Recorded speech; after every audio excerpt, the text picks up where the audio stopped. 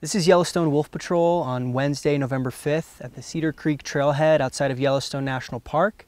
We're using this long lens to try to spot some hunters that we know are out in the area hunting elk.